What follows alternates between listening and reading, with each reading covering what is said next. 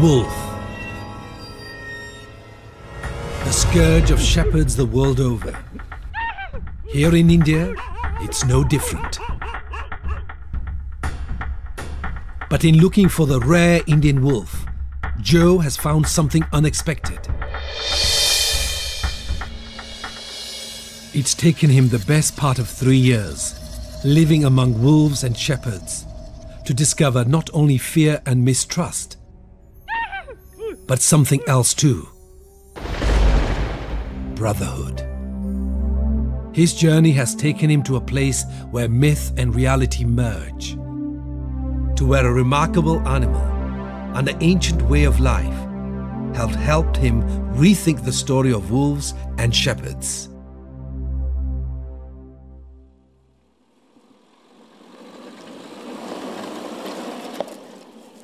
Joe's a student of natural history, and he is on what feels like an impossible mission. He is trying to track down wolves on the south central plains of India. These were once pristine grasslands where cheetahs, wolves and antelopes roamed. Although most of this wilderness has been turned into farms and fields, wolves have clung on, but only by becoming highly secretive. That's why, after a whole year crisscrossing the plains for thousands of kilometers, Joe is yet to see a wolf in the wild. But that will all change soon. One day, some traditional nomadic herders arrive near the village of Hanchenar, where Joe is camping. The herders are simple people with an ancient way of life. Rugged and medieval, uncluttered by possessions, wrapped in myth and belief. With their sheep and belongings in tow, several family groups together roam the plains of south-central India. Throughout the year, they're always on the move, never settling anywhere for long. But their ancient way of life is being pushed to the edge by modernization.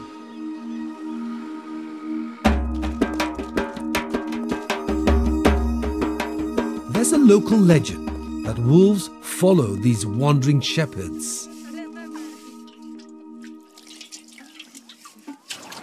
Joe doesn't believe in fairy tales, but since he's getting nowhere, he decides to ask whether they can help him in his search. So, he tries to find their leader. Joe is nervous. Nomadic folk are very suspicious of strangers. Ramappa is initially friendly, but when asked about wolves, he begins dodging Joe. One minute he says he knows nothing about wolves. The next, he asks why Joe wants to know about wolves. His reaction is very different from that of the local herders, who simply hate wolves. So Ramappa's response is intriguing. Having heard of the nomad's arrival, soothsayers descend on Ramappa, who is glad to have his fortune told for a few rupees and is happy to receive their blessing. Meeting the soothsayers seems partly like an excuse to avoid Joe. Joe thinks Ramappa must know something about wolves. But whether it's fact or just woven into the fabric of his beliefs is hard to guess. Nonetheless, Ramappa could have a major role to play in Joe's quest to study wolves. So Joe takes to walking with him, just talking about this and that to gain his trust. It takes many visits, But eventually it seems that Ramappa simply wants to know that Joe means no harm to wolves. This is such a surprise. As the trust builds between them, Ramappa tells Joe about a big wolf with a bent ear, who's notoriously wily and who lives close to where Joe is camping. But Ramappa is doubtful that Joe will ever get to know him. He becomes philosophical. He says, "The wolves are dust. They can neither be read nor be captured." Joe wonders if Ramappa is talking about their camouflage or their spirit.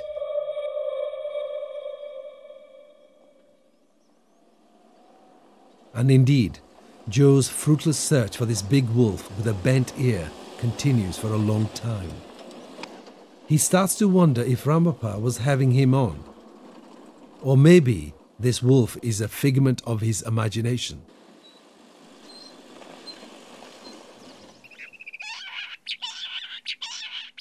Then, one evening in the beautiful fading light, Joe is enjoying watching birds alone, hidden from view.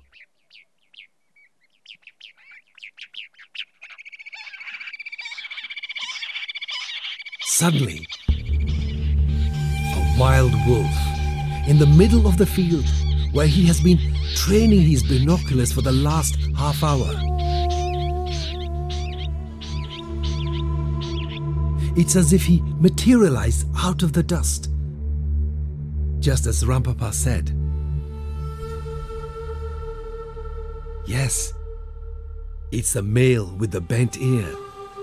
So, not a legend after all. He's not just large for an Indian wolf, he's healthy looking. He looks maybe 6 or 7 years old. Around here, where wolves are routinely poisoned or trapped, that's incredible. A real survivor. It is even threatening Joe. Only a very confident animal could do that.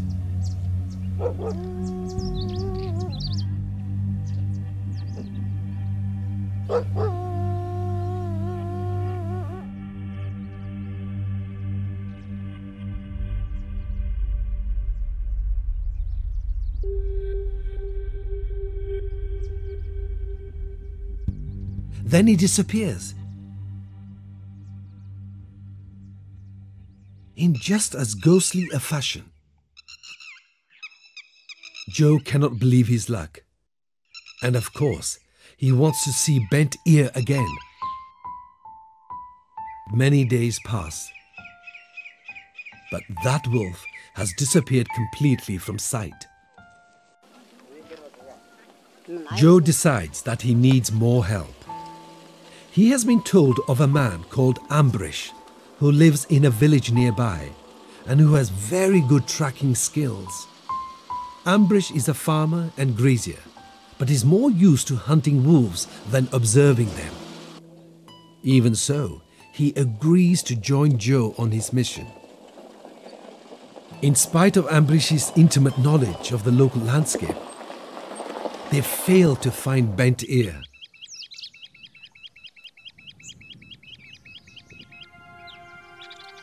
Ramappa and his people are moving on to their next destination, and with them, any insight into the legend that wolves follow them wherever they go. Joe knows that wolves stay within their own territories. So how did this legend come about? Maybe it's something they'll never reveal. The origins of their stories are lost in the past. Stories made myth and myths made legend.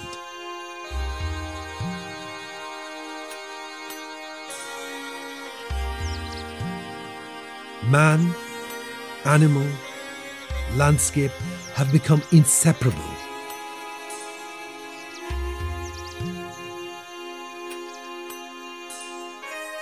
They're simply compelled to follow the rolling clouds, carrying their deeply held beliefs with them. One day, as spring is turning to summer, they catch sight of a wolf. But it's only a pup, and it's all alone. Wolf pups are vulnerable and normally kept close to adult members of a pack. Over the following days, they catch glimpses of other wolf pups.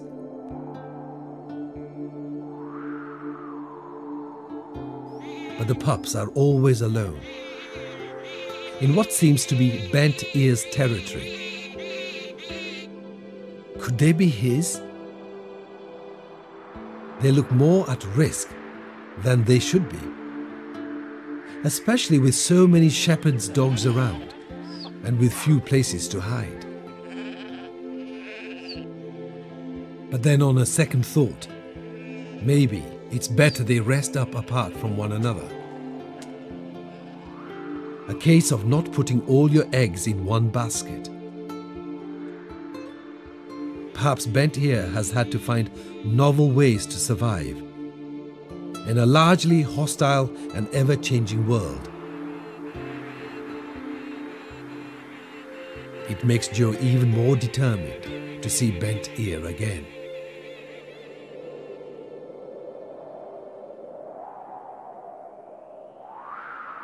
Joe's search continues round the clock. But in the unbearable heat, he's starting to hallucinate. Bent Ear has melted away into the landscape. Joe is beginning to doubt that he ever saw that big wolf in the first place.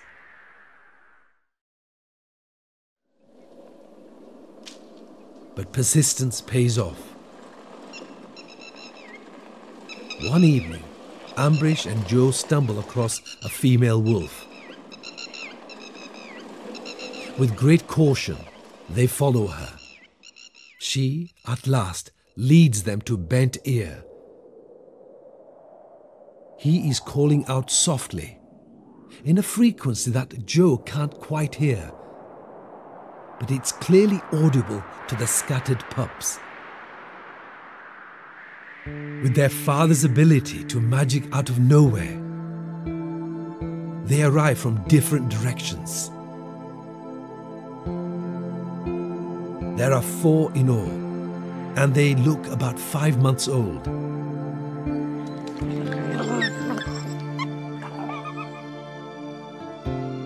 The family probably regroups only when it is safe.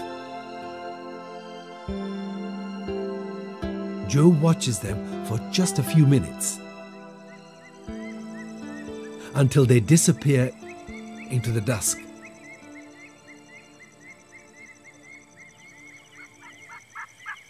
For Joe, the joy of finding Bent Ear and his family doesn't last long. 5 days later, he hears some dreadful news. The reason why Bent Ear and his partner keep their pups in different places is brought home in the most tragic way. The village dogs have found and fatally wounded one of the pups. By the time Joe finds it, the pup is breathing its last.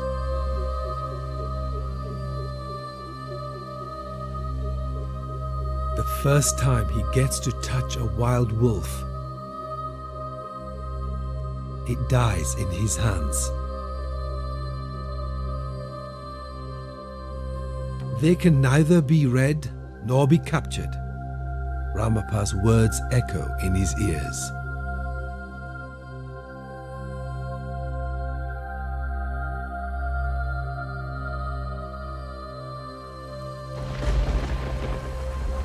That night, the sky opened up and cried. That is it. Joe does not get to see Bent Ear or his remaining family for a long, long time.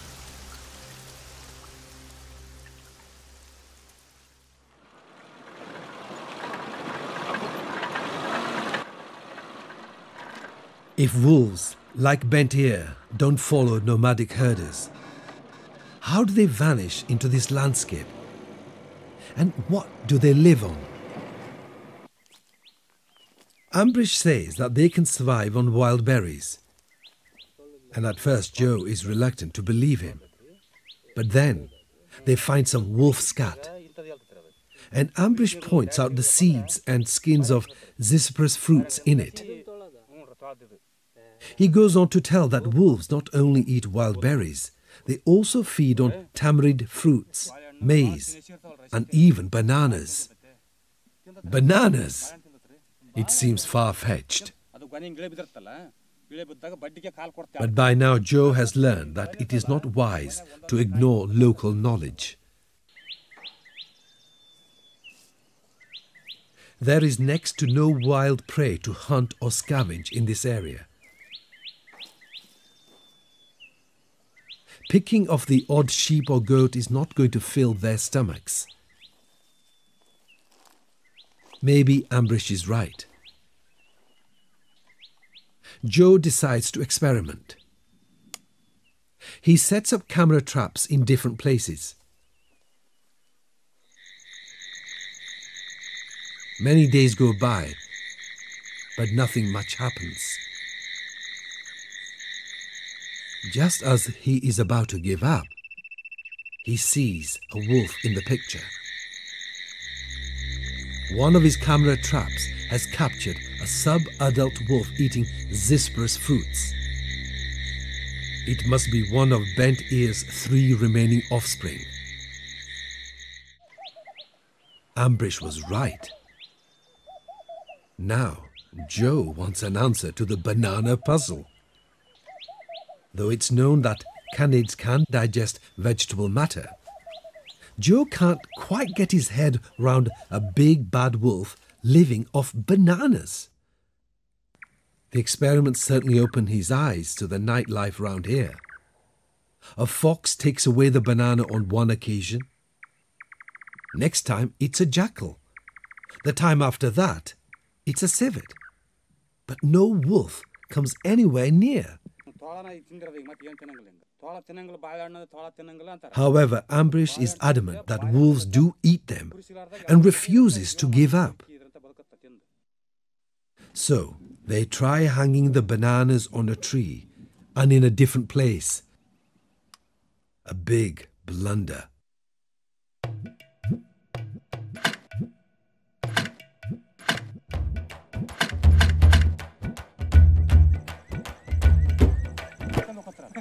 At least they have a good laugh about it. Though Joe is getting nowhere in really understanding wolf behavior, he keeps trying. And then he gets wolves in the picture. Sub-adults again. Ambrish was right. So-called savage wild wolves do eat bananas. By now, Ramappa has moved a couple of 100 kilometers from Joe's camp. Joe goes looking for him. He's quite friendly with Joe now. He even shares some of his experiences with wolves on his own. He explains, without rancor or bitterness, how the wolves come at night, jump the fences or burrow under the enclosures to steal their sheep.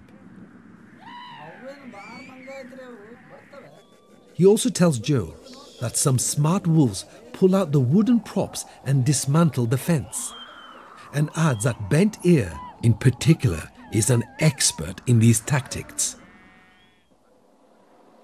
It sounds like another myth, and it occurs to Joe.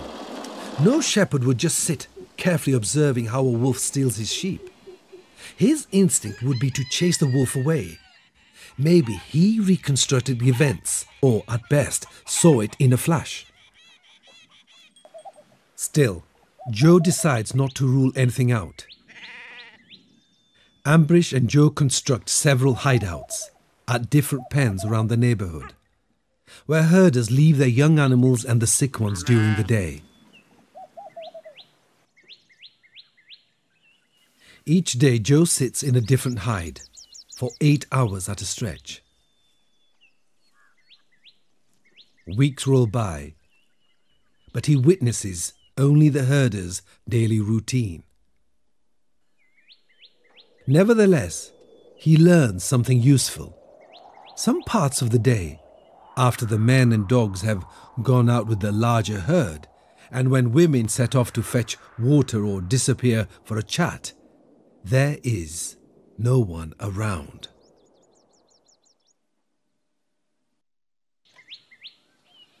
One evening, Bent Ear's son appears very close to a pen.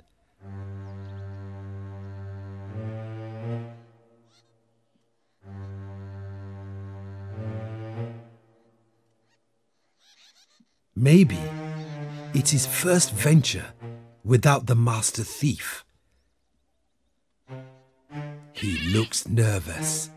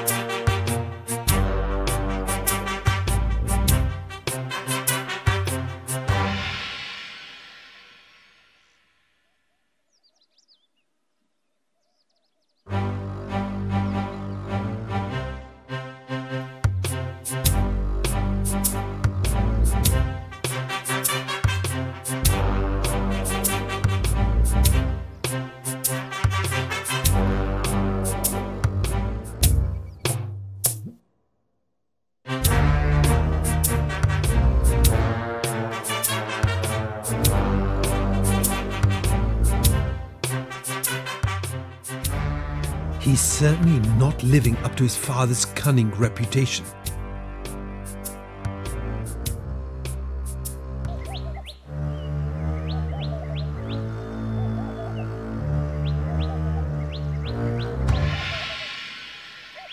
He sits down for a think.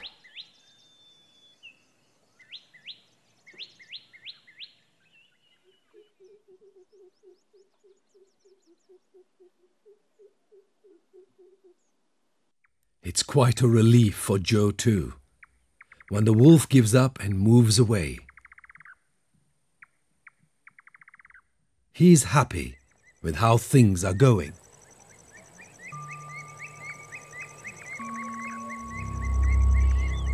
Encouraged, Joe decides to spend a few nights near the shepherd's camp.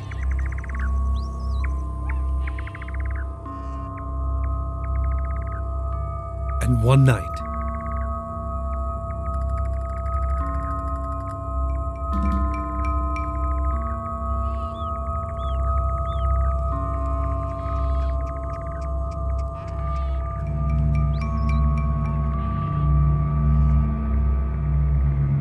he spots the young wolves again, stalking around the camp.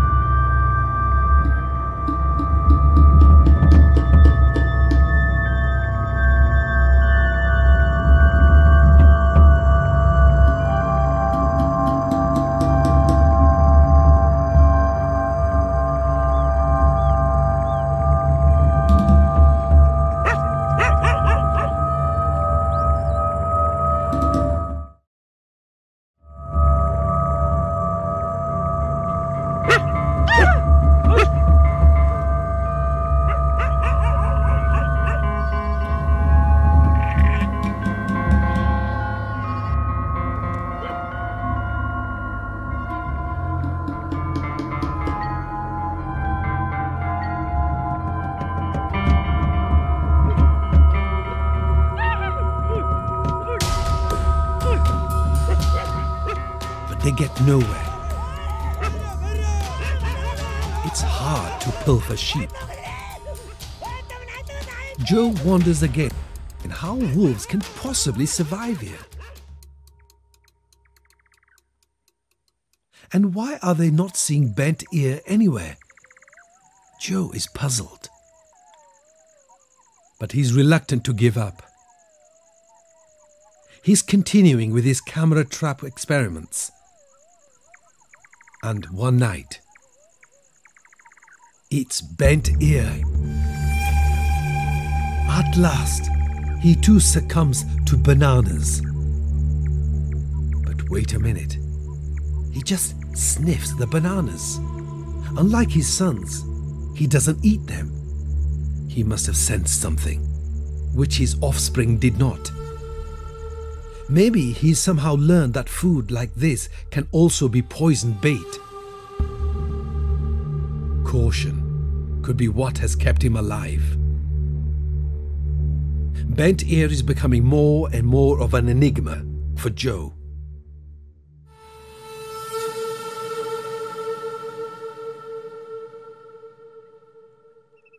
Thrilled by what he's seeing, Joe spends the following days at the pen where he encountered the young wolf. And then, one hot afternoon, he sees bent ear again. This is Joe's best chance to see the master at work. And Bent Ear's son has come with him too. Fortunately, the wind is favorable to Joe. But somehow, that suspicious, big wild wolf senses something unusual and just walks away. He's adopted a zero-risk strategy in a landscape where one wrong move could be his last.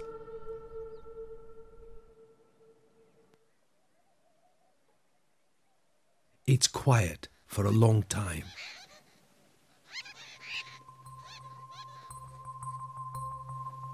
But later, Bent Ear's son returns. This time, he's alone.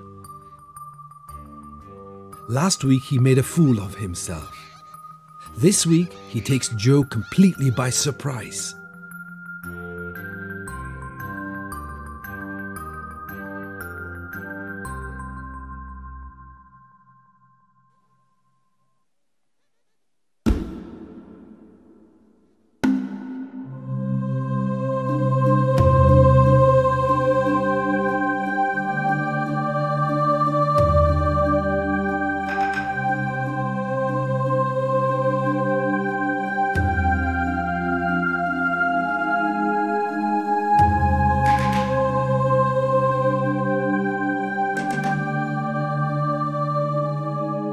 He seems to be testing every link in the fence for weaknesses.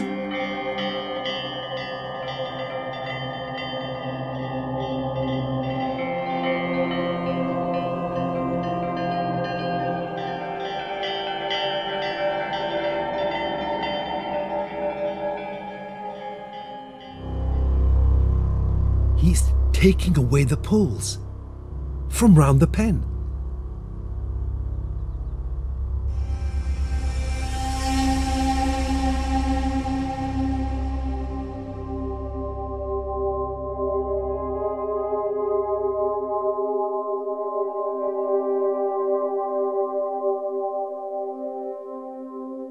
He does it again.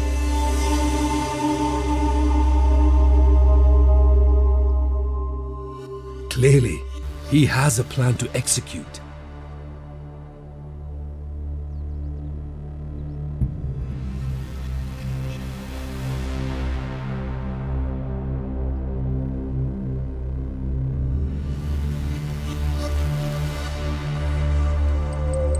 And now, he starts tugging at the rope that keeps the whole thing stable.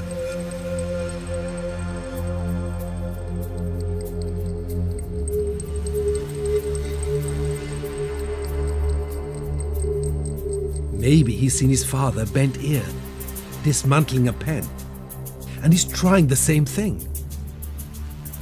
He could only have learnt these tactics from another wolf. He's surely able to improvise to get what he wants.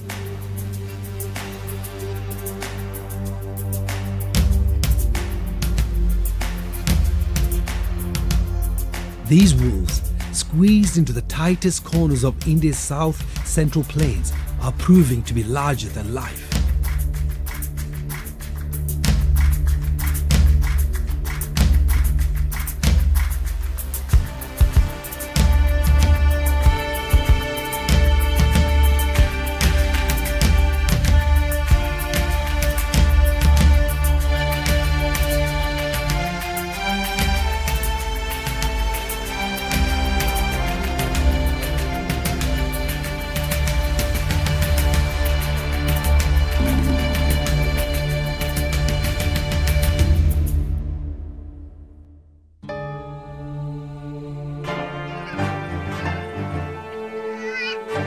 This young wolf's audacity just adds to his father's mystique. But Bent Ear has disappeared again. The more Bent Ear vanishes, Joe's desires to see him intensifies. Ambrish and Joe decide to follow the main herds, hoping one day they'll observe their master himself at work. A few days later, they see a wolf. But it's not Bent Ear. They're his sons.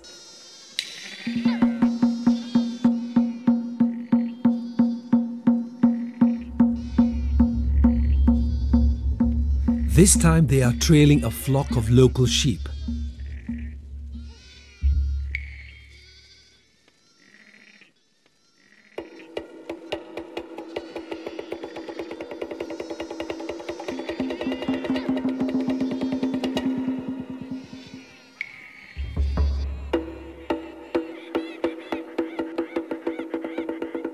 Slipping through the margins like spirits.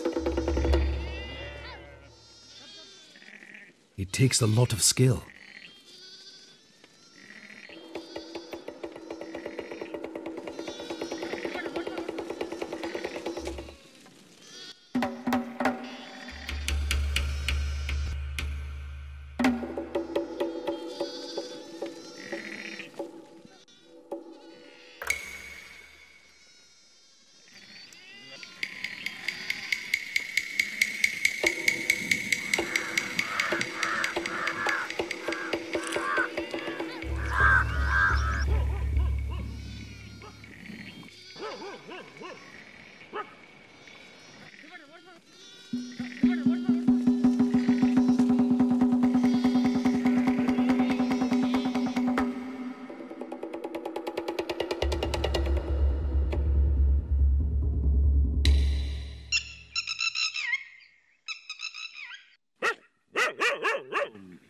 But the dogs get wind of them.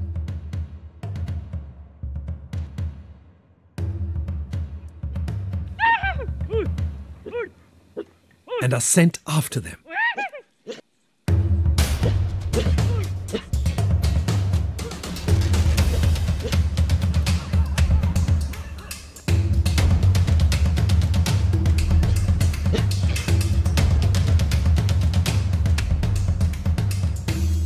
The young wolves maybe pushed their luck too far today, but they were confident and pretty close to grabbing a lamb. Bent Ear has cleverly trained his youngsters. It's really impressive. Stealing livestock leads to conflict with humans. With very little natural prey in the area, they can't survive without doing this. It's amazing that wolves have clung on here at all. They seem to have managed it by melting away and reappearing at the right times to avoid the wrath of the herders. It's like walking a tightrope all the time.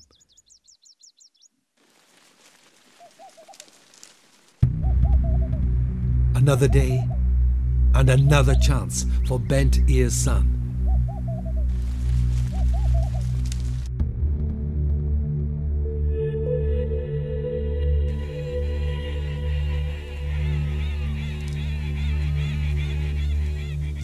First, he assesses the situation. and then moves into position.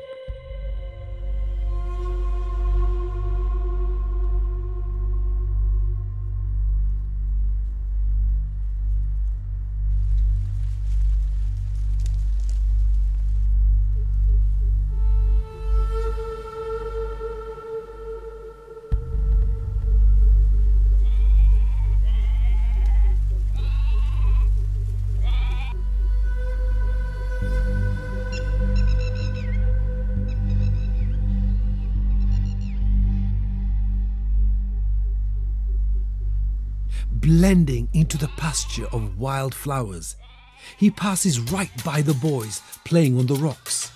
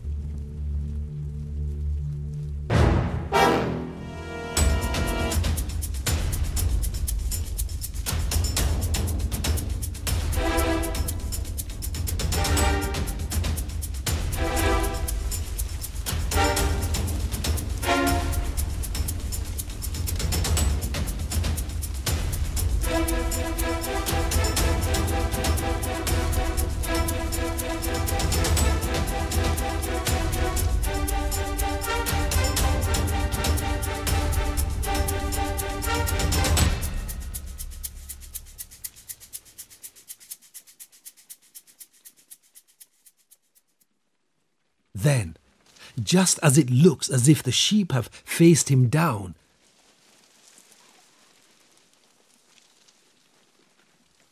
the flock seems to allow him in.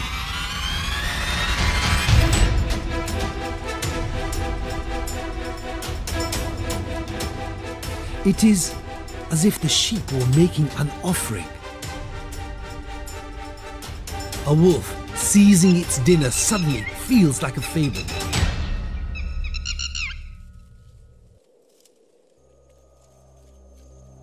Soon after, Ambrish and Joe witness the sub-adult's snatched success. They are brought back to reality. They lose Bent Ear's family altogether. As the maze grows tall, it's as if they too become lost in a vast ocean.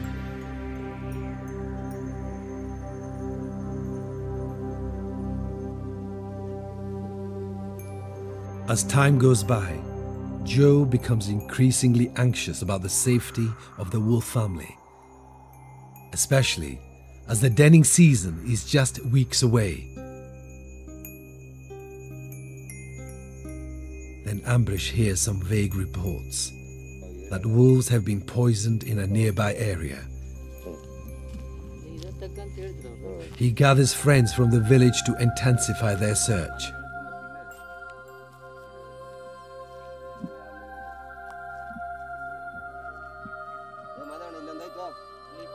What they find is devastating.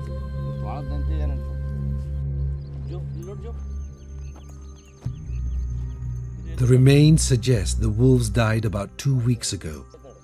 At least 3 died within a small area, a clear indication they were poisoned. While the rest of the group immerse themselves in the crime scene, Ambrish is lost in thought. This one-time hunter is now reluctant to accept that the family he has followed for the last 18 months is no more.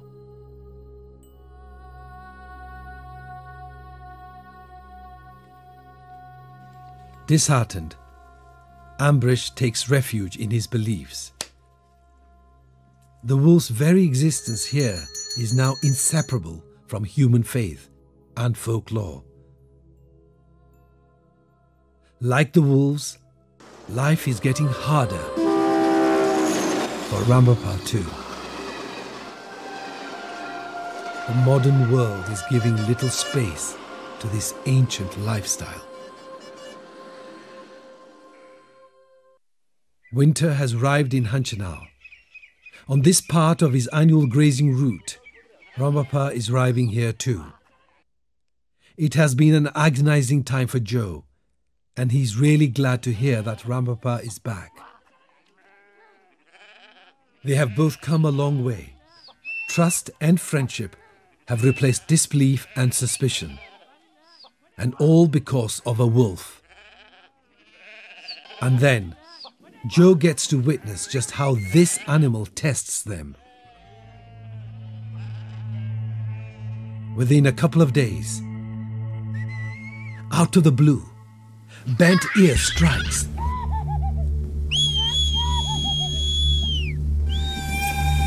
No one has any idea where he came from.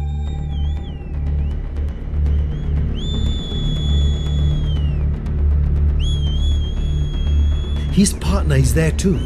It's fantastic. They have both survived the poisoning. Finally, after so long on his case, Joe sees Bent Ear do the robbing for himself. Of course, only after he has made the kill. But he also observes a really remarkable reaction from Ramappa's group. No one goes after the wolves, and there's no talk of revenge. Joe desperately wants to know why. When most local shepherds want to wipe out wolves, why are nomads like Ramappa so lenient towards them? It's only now he reveals the story which his people have believed in for generations. Once upon a time, there were 3 brothers. When it came to sharing their livestock, one of them was betrayed by the other 2 out of greed. This one brother cursed the other 2 to roam these lands forever and took to the forest. We are those roaming the world, and he shadows us in the form of a wolf. He keeps coming back in his wolf skin to take his share and remind us of our greed.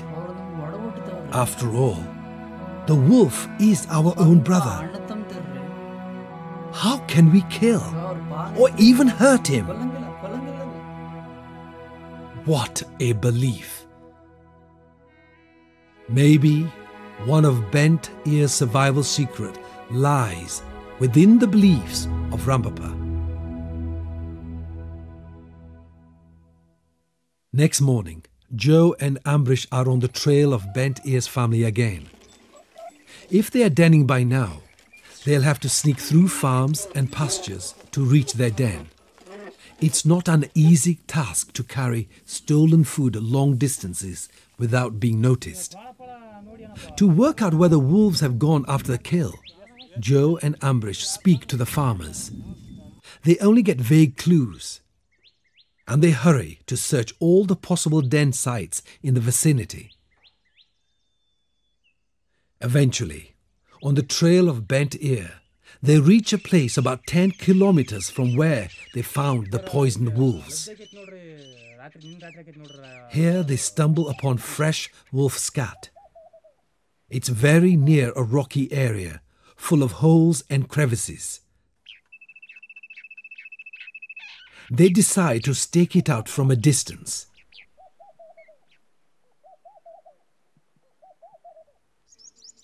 A couple of hours pass by. Then suddenly, they see something. Not Bent Ear, but a strange animal.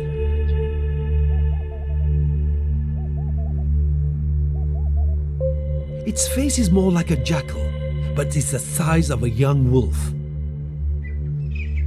It has a reddish coat, a color that's never been reported for an Indian wolf before. It's a truly unique find. But why is this animal so tense?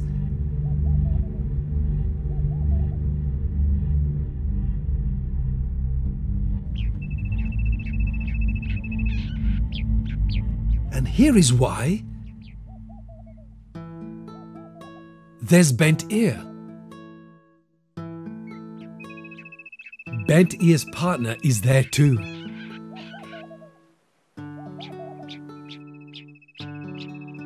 She heads straight for a deep fissure in the rocks.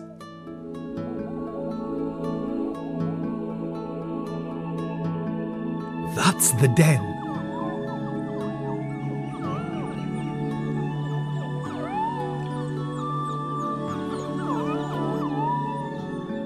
Bent Ear has not only survived, but the family has a new litter.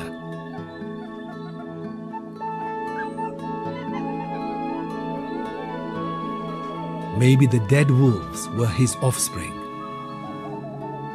It can't be just luck or coincidence that's allowed Bent Ear to survive for so long. He must have learned how to avoid the traps, nets, and even poison.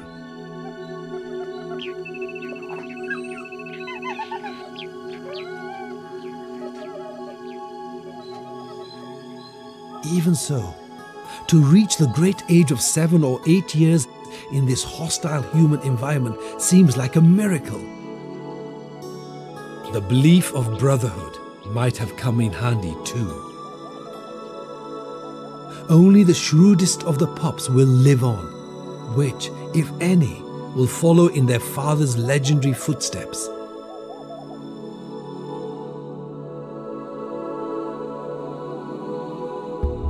The young reddish wolf reappears in the hillock.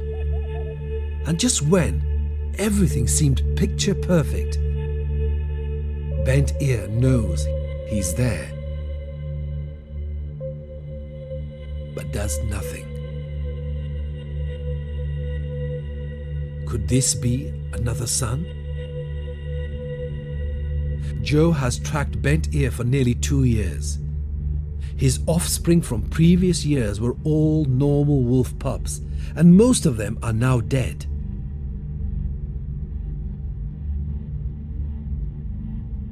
If this young reddish wolf is not related to Bent Ear, where did it come from?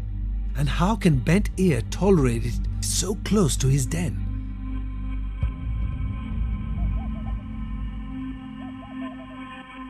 Has Bent Ear got something new to pull out of his hat again?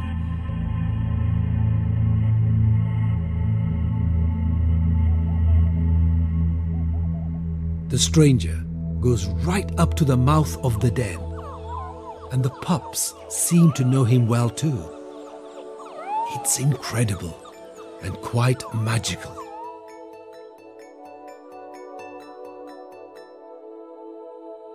It could be another of Bent Ear's wily survival strategies in a critical time.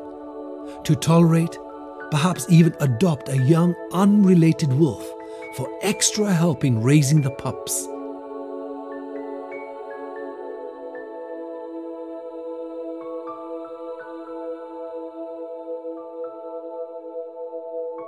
Just when Joe thinks that his journey is coming to an end, it seems to begin again. The fact that these nomadic shepherds and wild wolves still roam the plains of south-central India appears more and more like a surreal image. But Bent Ear, Joe's big bad wolf, seems to have triumphed even in reality. Though he loses most of his offspring, he lopes on in his wolf skin, reminding us of his tenacity and his intelligence, and perhaps of our greed and intolerance. Myth and reality have blurred in this land. But it has helped Joe learn something quite profound about the nature of coexistence. How a vanishing nomadic culture and a species that is disappearing from a landscape are clinging to each other along a silken thread of belief.